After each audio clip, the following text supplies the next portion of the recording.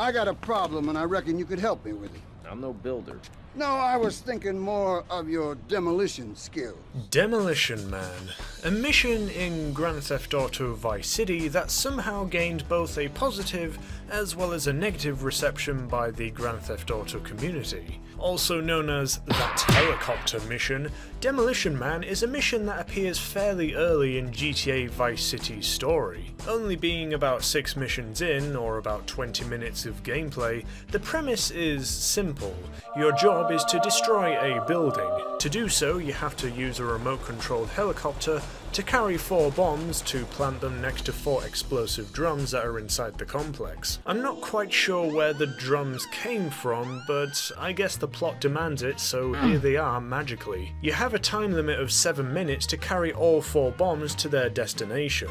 You have to travel back and forth from your starting position to pick up the bombs, since you can only carry 1 at a time, and there's also some enemy characters in the form of stereotypical burly, fat, angry construction workers, as well as some on-site security that are armed with pistols who are literally labelled as pigs, which I find hilarious. The drums in which the bombs have to be placed on are located on 4 different levels of the construction site.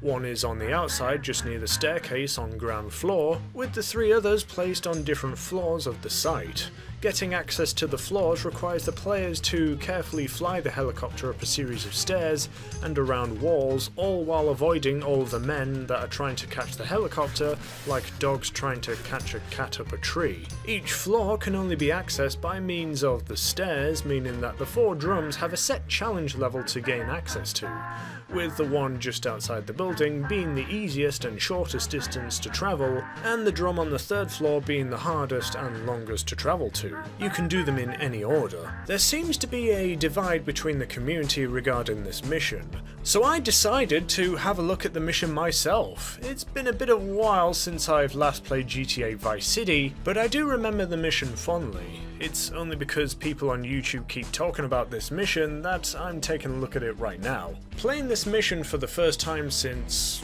for at least a decade, I've come to realise just what kind of game Grand Theft Auto Vice City is compared to the games that came after. Is this me? Nice ass, baby. It's a hilarious game with numerous sex jokes and pokes at stereotypes that the game doesn't take itself too seriously, and I love it for that. Why didn't they keep doing this? I like it when games are funny, even if the premise itself is supposed to be all serious and stuff. All right, so we're gonna just drive right into the club. Yeah, that's what I do. Yeah. Yeah. All right, cool. And we're gonna have a little talk with the chef here. Nice talk. Good chat. Yo, don't tell anybody, all right? You know, when they get my order wrong, I want to do that so bad. But don't do that. Don't. I certainly wouldn't have known what half of the stuff said in game meant when I played it back when I was just a little kid, that's for sure. You want me to drill you? Daddy, what's it mean when someone wants to drill me? Well, you see, son, it's... Anyways, playing this mission again as an adult who understands all of the, terminology, this game is infinitely more funny as a result and makes this mission almost impossible to not laugh at. What with all the construction workers mindlessly running towards the RC helicopter like a bunch of cats chasing a laser pointer, the hilarity that ensues when you chop them into little pieces with your propellers, launching them into the air, and the one-liners that they just yell out, it's just so funny. Crush, kill, demolish. It makes this an overall enjoyable mission to play. But is it hard though? Well, let's see what people have to say about this mission. But before that, this video was made possible thanks to our sponsors, Grand RP. Are you a PC gamer looking for a more immersive Grand Theft Auto 5 online experience with more things to do and explore? Then Grand RP might possibly be for you. In Grand RP, you can take on numerous jobs that are not normally available in the base game of Grand Theft Auto 5 story mode and online, like being a firefighter, being in the military, a policeman, an ambulance driver, and much, much more. Become a narcotics expert, a spy, a trucker, or just a homeless individual. Gain money to buy properties that you can manually customize, buy furniture to decorate said houses, and then fill up the garages with a mixture of in-game and real-life cars. Complete quests, own businesses, dive into the stock market. The possibilities are endless in the world of Grand RP. If you follow the link in the description below, you'll gain access to a whole bunch of starter perks. So what are you waiting for? Grand RP is waiting for you.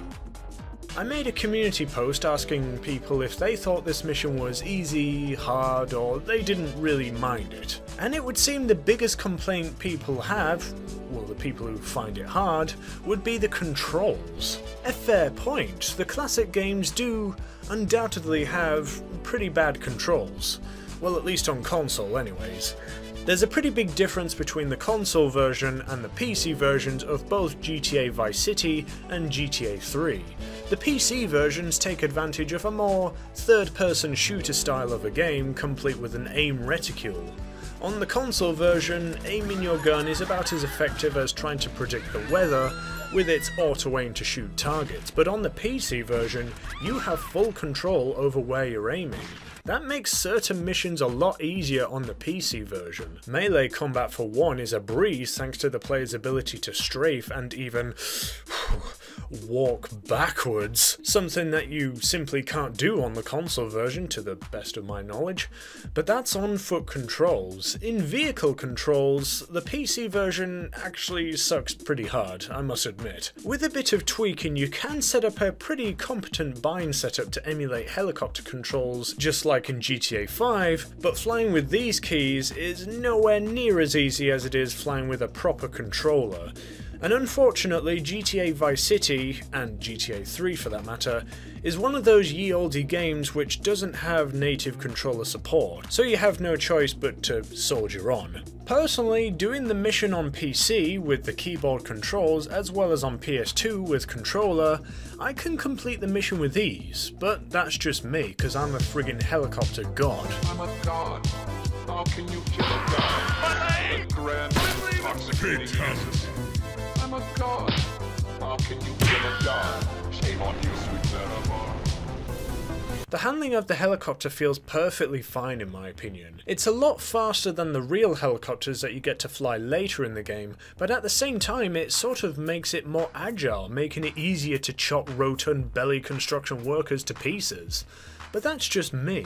For those lacking god skills like me, remember what I said about the 7-minute timer? Well, that's only from the moment you pick up a bomb. Before then, you have all the time in the world to practice your flying skills, or go inside the building, kill all of the workers and the guards, learn the layout of the building, and then begin the actual mission at your leisure. Speaking of the guards with the guns, you might think that the helicopter doesn't really have that much health to withstand all the gunfire, but that's really not true. The helicopter is pretty darn resilient, at least from my testing, so taking damage isn't really something to worry about, especially since the construction workers only have hammers, so as long as you fly high enough they can't get you. I think everyone is overreacting a little with this mission when they say it's hard though. There's two missions that appear before this one which I would have to argue are much harder to complete than Demolition Man. Like the one where you have to chase down this guy in the golf course with no weapons except golf clubs and other melee weapons, and even this mission where you have to destroy these trucks. It's easy on PC thanks to the invention of aiming, but on console, how the hell am I supposed to blow up these barrels that are leg height if my character just shoots over them? Run a car into them and commit suicide? Screw that, I'll just ram the trucks over and over again with vehicles because my pistol doesn't have enough ammo to shoot them to blow them up. I'm sure this issue will be alleviated in the remake though, so it's no biggie. But I digress, what do you think? Make sure to let me know in the comments, and if you enjoyed this video, make sure to leave a like, subscribe, and I will see you in future videos. Thanks for watching.